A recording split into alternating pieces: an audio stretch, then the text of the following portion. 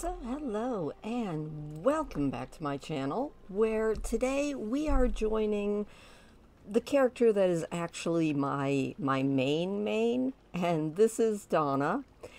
And if you didn't know, World of Warcraft, it's not all raids, it's not all dungeons, it's not even all about gear. Sometimes it's about the silly things in life. And the other day, I had Donna do one of the silliest and sometimes what feels like sometimes the most useless achievement in the game. If you don't know about achievements, there are tons of achievements that you can get in-game.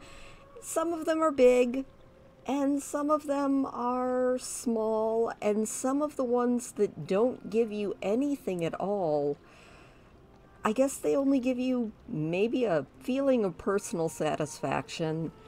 And one of those achievements has to do with the fountain that is right behind me. That achievement's name is the Wish Remover. And to do it, you just have to sit at this fountain and fish until you have fished up all 57 coins that are in this fountain. Unfortunately, you can fish the same coin many more times than once, so you can be here fishing for a long time.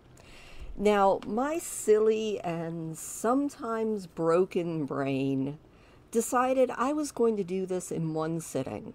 And I did. It was one long sitting. I sat at this fountain for 4 hours, and I fished, and I got them all. But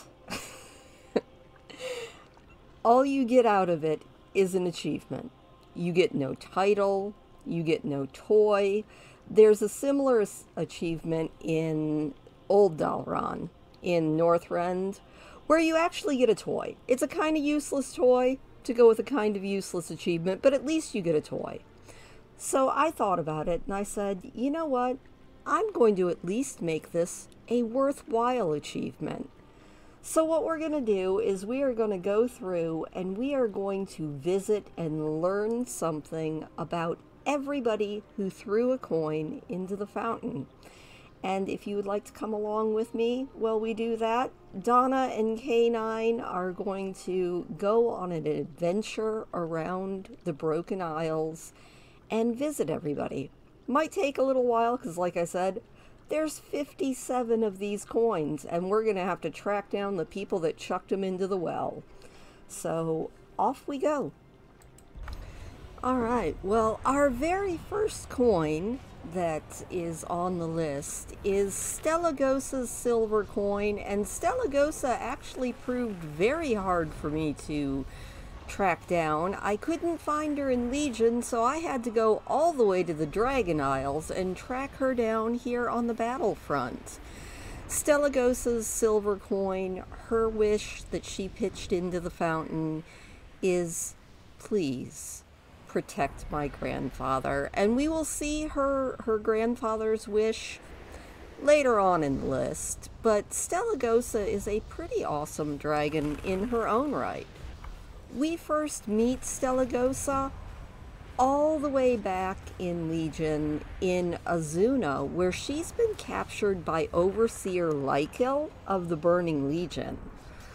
And there's a big old quest chain where your order hull frees her, and she aids her saviors by slaying the Fellsworn Sienna Nightgave, a night elf with not very night elf interests. And then she leads you back to where you're going to be helping Khadgar as he helps out around the Azurewing Repose, which is where her grandfather is.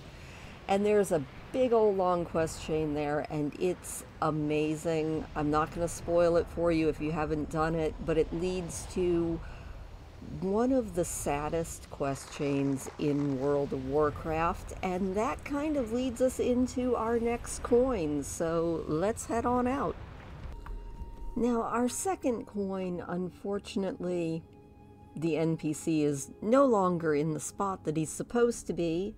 I swear I've seen him here before, but you can find him in Azuna, and his quest chain is quite literally, I think, one of the saddest quest chains in the entire game, and that is Runus the Shamed. He is a Nightborn. He was exiled from Suramar City, and without the Nightwell, he began to wither. To sustain his hunger for magic, he hunted down blue whelps that were near the Azure Wing repose, and you confront him, and he begs for forgiveness, offers to help the blue dragons who are under attack by the withered, and, you know, you go on this great long quest chain with him. He's always asking you for more mana. He's always just gobbling up the mana jewels that he gets. But he helps out. He does everything he can, and in the end, even though the Azure Wing repose is saved, Runus isn't, and it's very, very sad.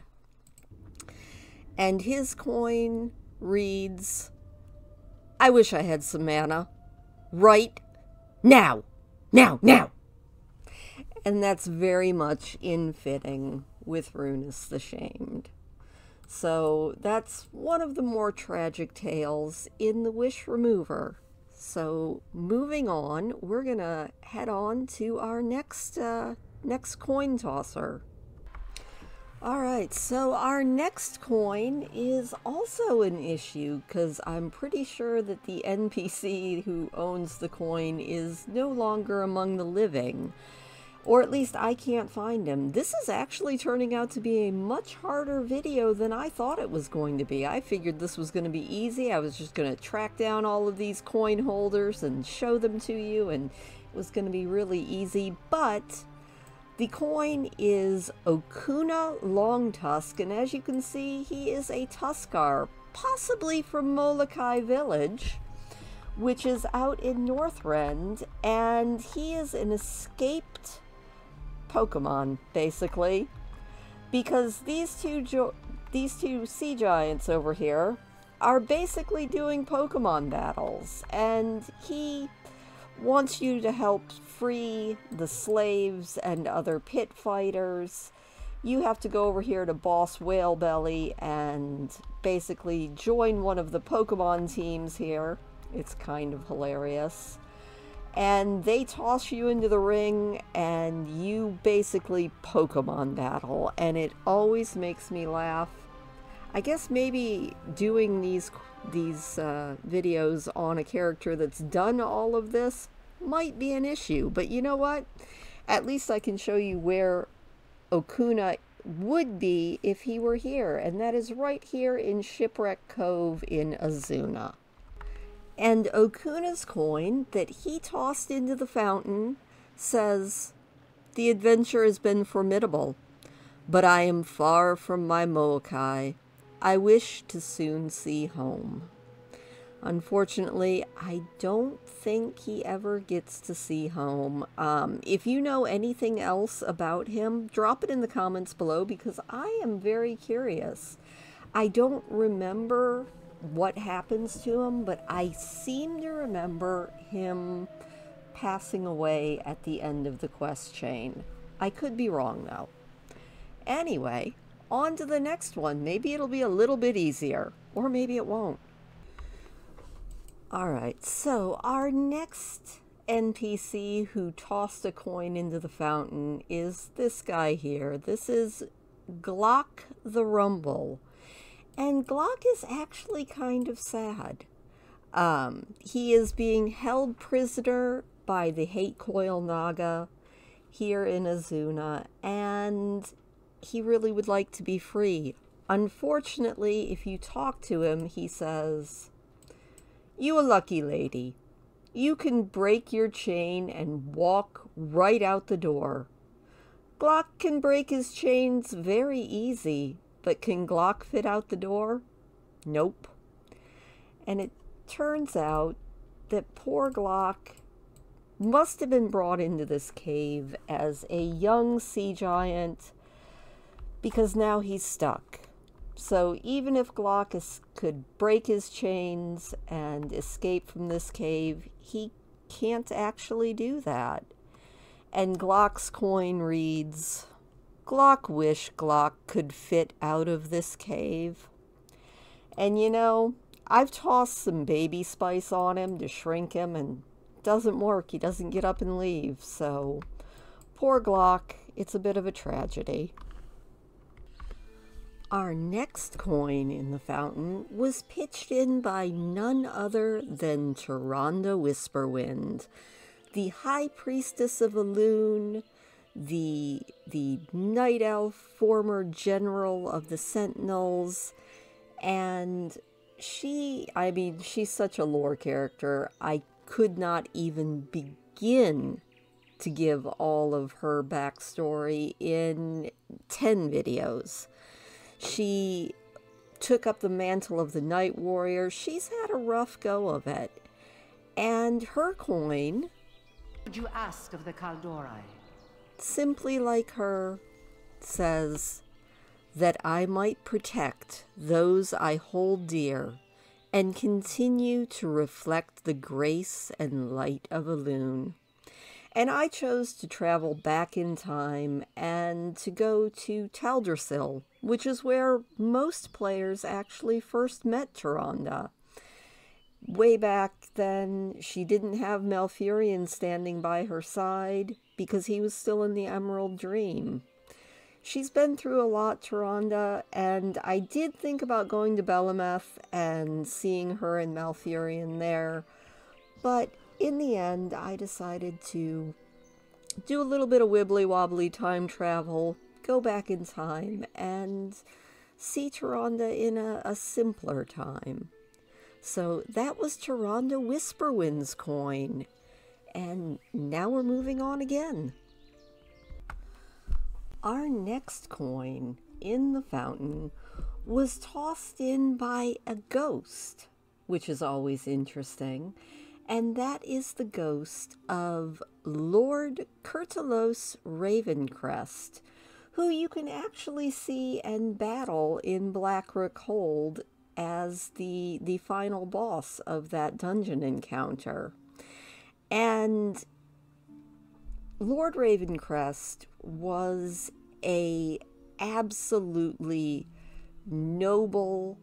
He was not of the Highborn, but he regarded the Highborn with some suspicion, but he was a level-headed man, a skilled warrior, an inspiring leader out on the battlefield, and he actually fell to he was a member of the Kaldori resistance during the War of the Ancients, and he actually ended up participating in a ritual to separate Illidan's body from his soul, and he ended up getting to the point where he saw everyone as a demon.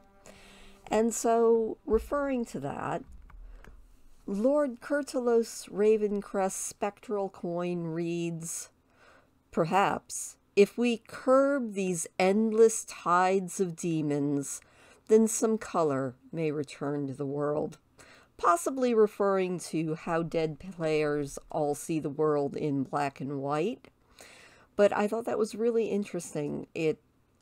He wouldn't be in Blackrock Hold as a boss if Gul'dan had not conducted the ritual to separate Illidan's soul from his body.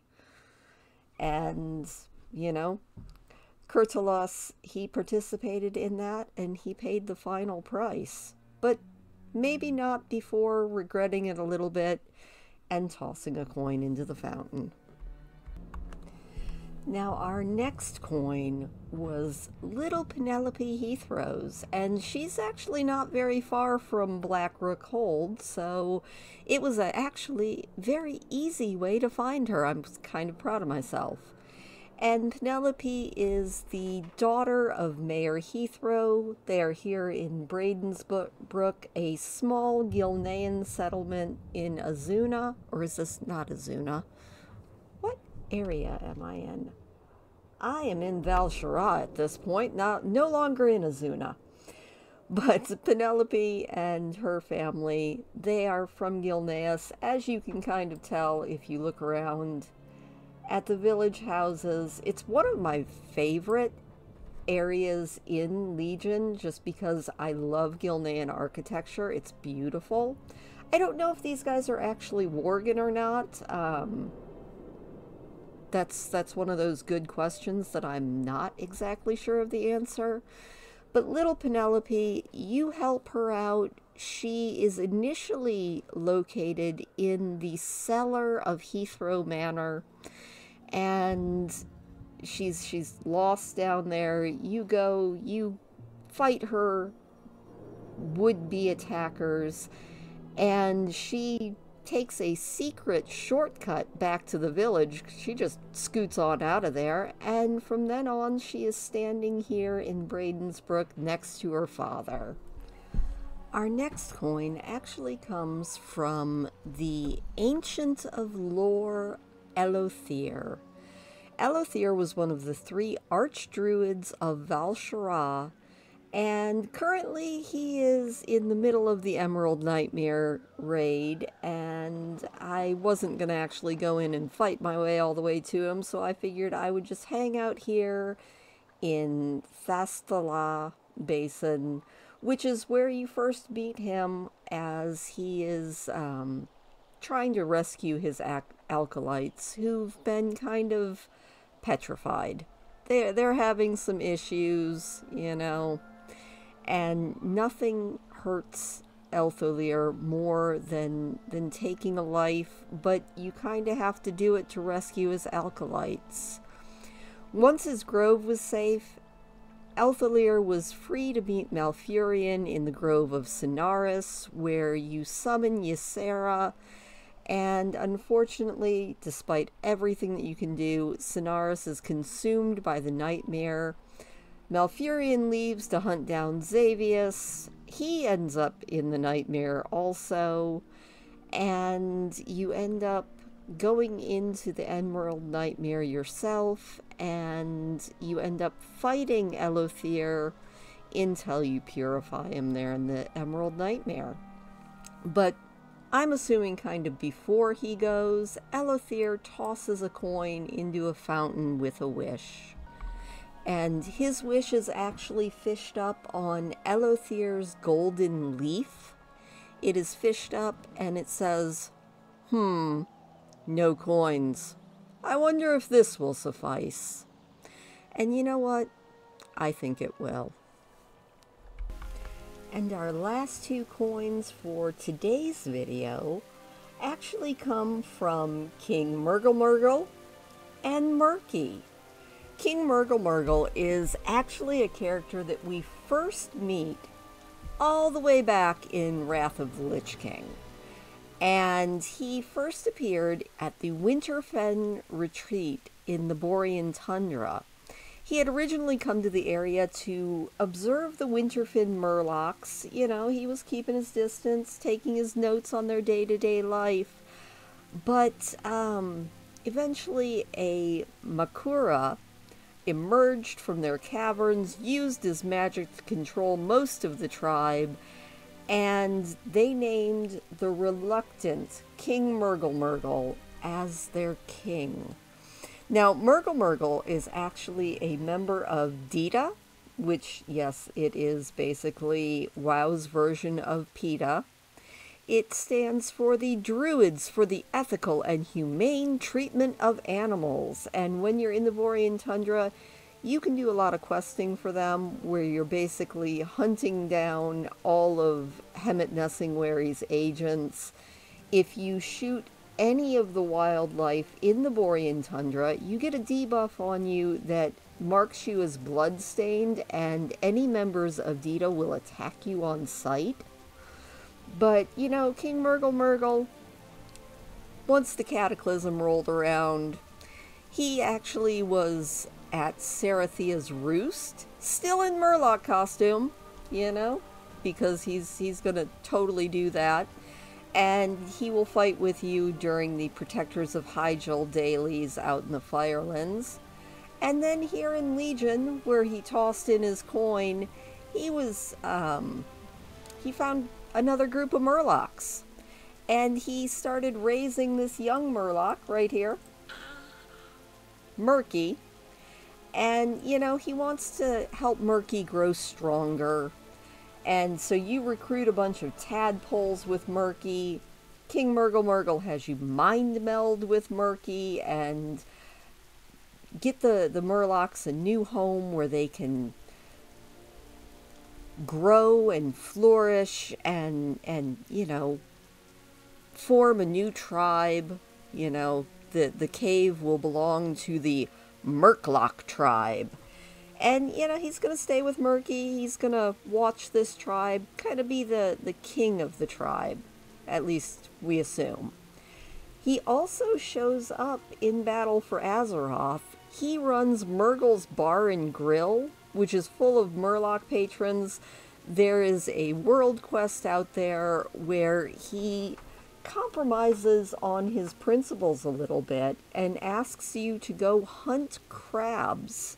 He realizes that this is contradictory to the overall goal of Dita, but he also says it's necessary because the Murlocs out there in Nazjatar are a little bit more ruthless and they want to eat the human patrons at his bar, so he needs to keep them fed.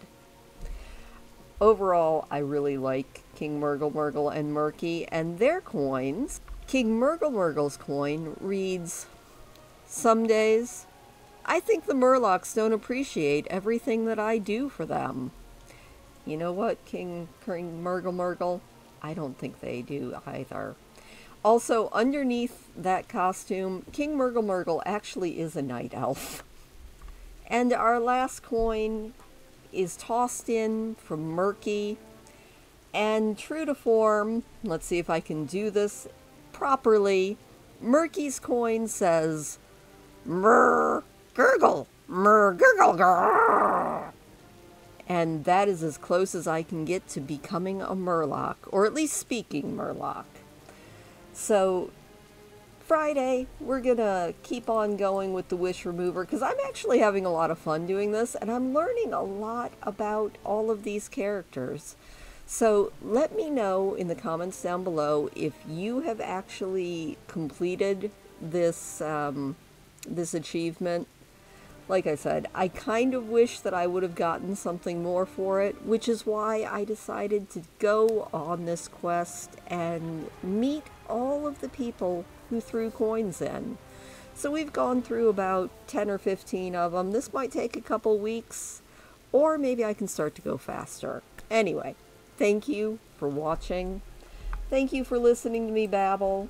Thank you for, you know, leaving comments if you do. And just have an awesome day.